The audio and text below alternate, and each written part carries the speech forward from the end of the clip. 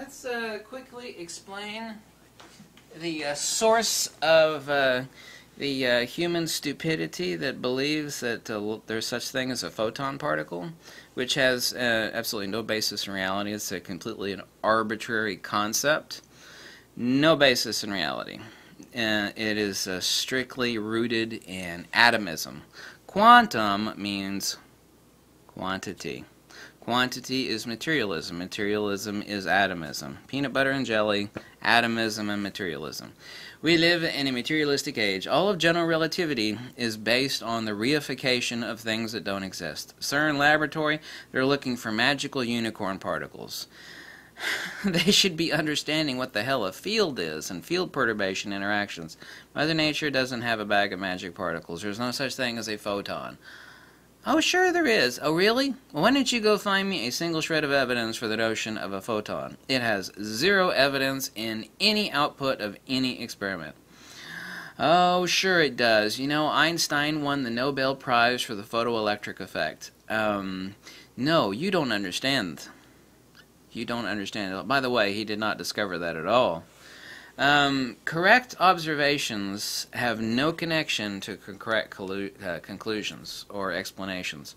I can discover a new phenomena in nature, which I have actually done.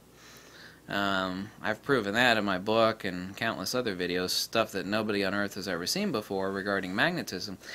I can come up with correct observations of new natural phenomena.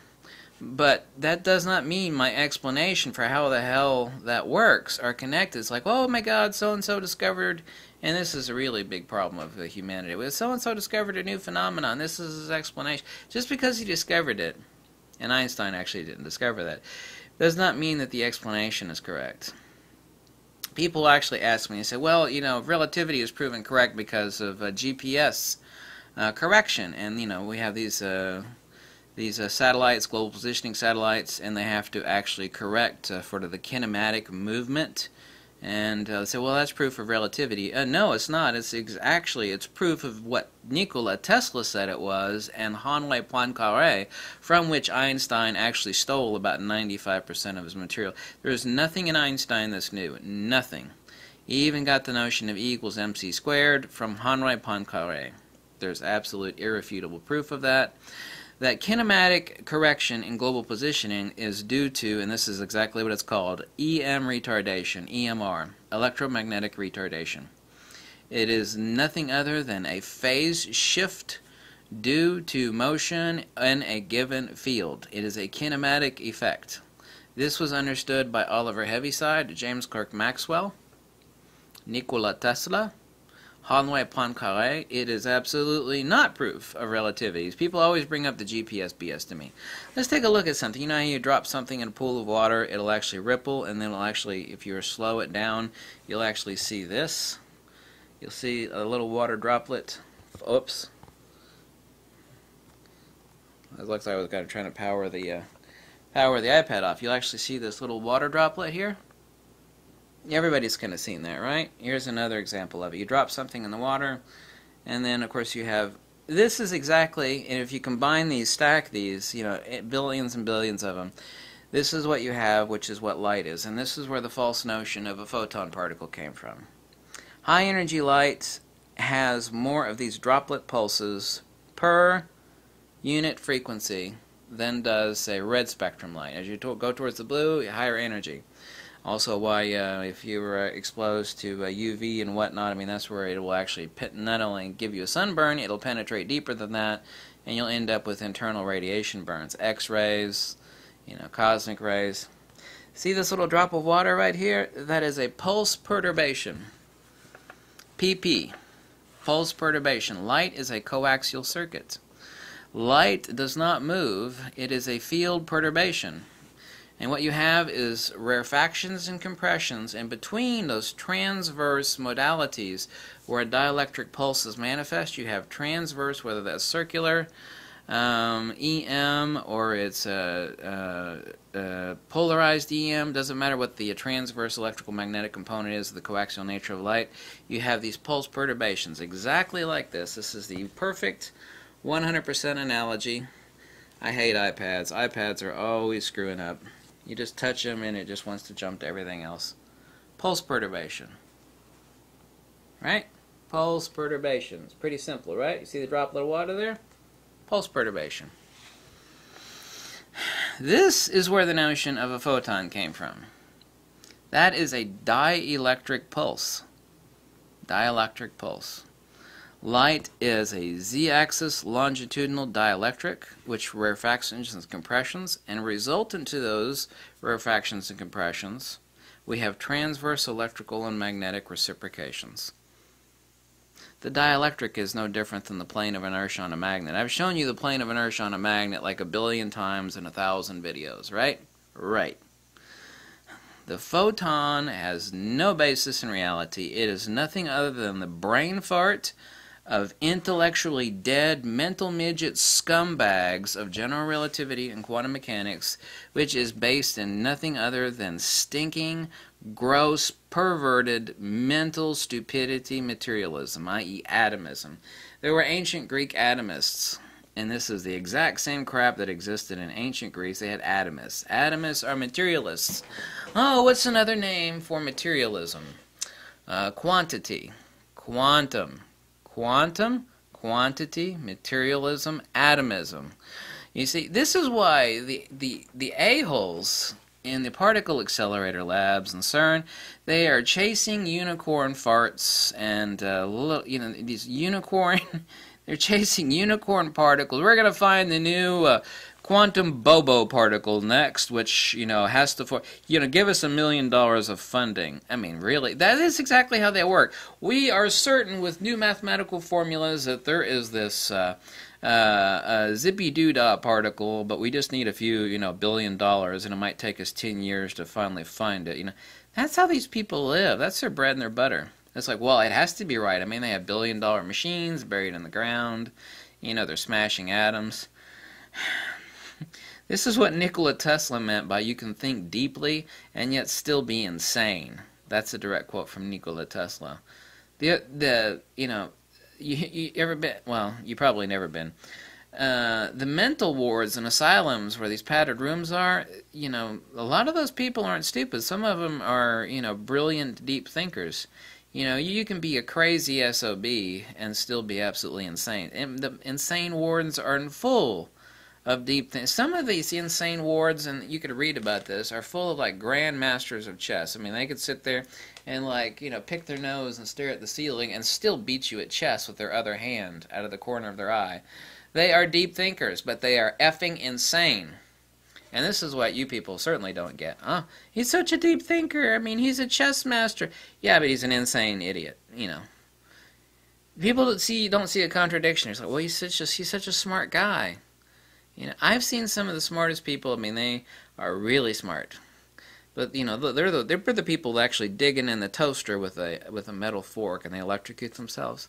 You can be a deep thinker and be just bat crap insane. Nikola Tesla and the nature of light. The fascination of the false electromagnetic theory of light. He was asked about what light is. Nikola Tesla denied that what we think light is. Advanced by Maxwell and subsequently experimentally investigated by Hertz was so great that even now, although controverted, the absurd scientific minds are under its sway. This theory supposed the existence of a medium which was solid yet permitted bodies to pass through it without resistance. The absurdity of this view is tenuous behind this conception.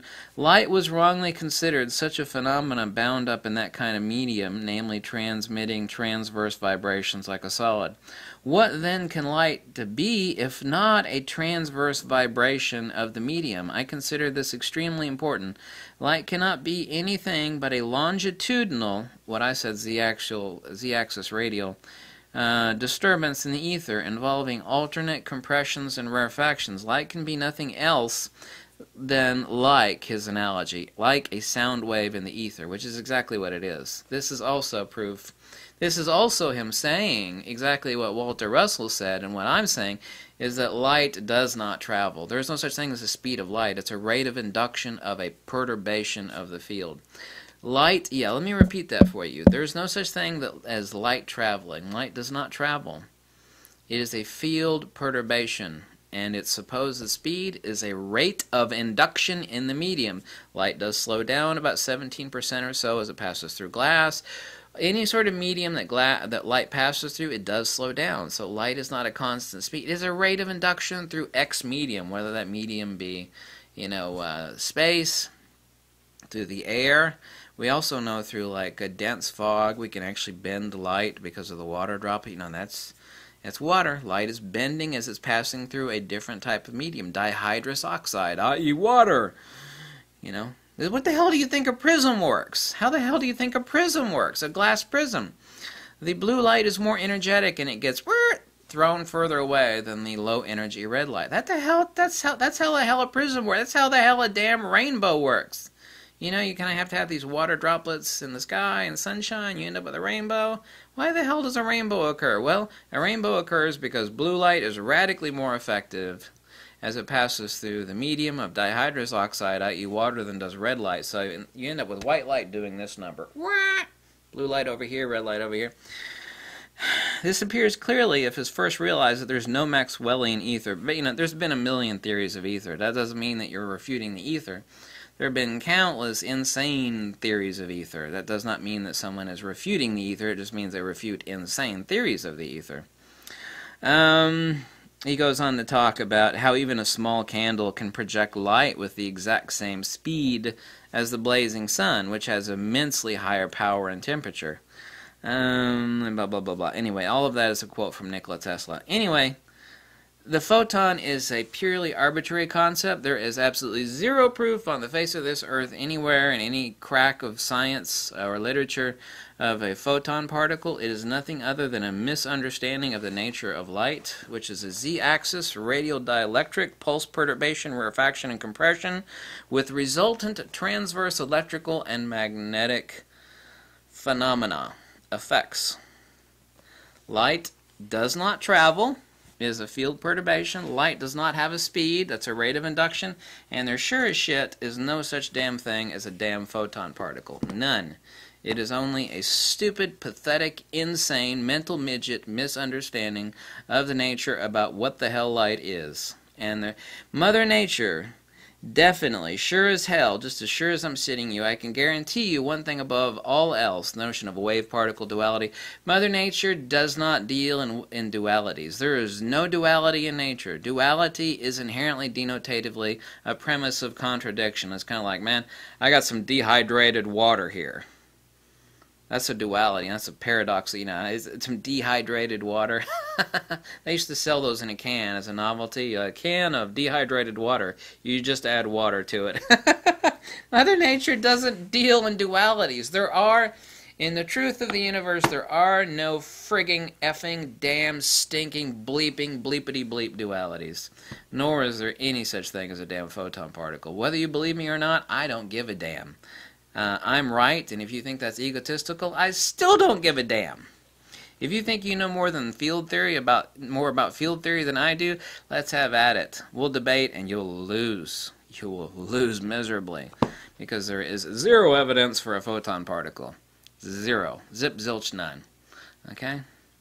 Logic and wisdom above all else. Okay? And definitely not atomism. Okay? Luxi Veritas. If you like this video, you can drop me a buck or send me a pizza, whatever makes you most happy, or you can tell me to jump off a cliff. Either one works great for me. Bye.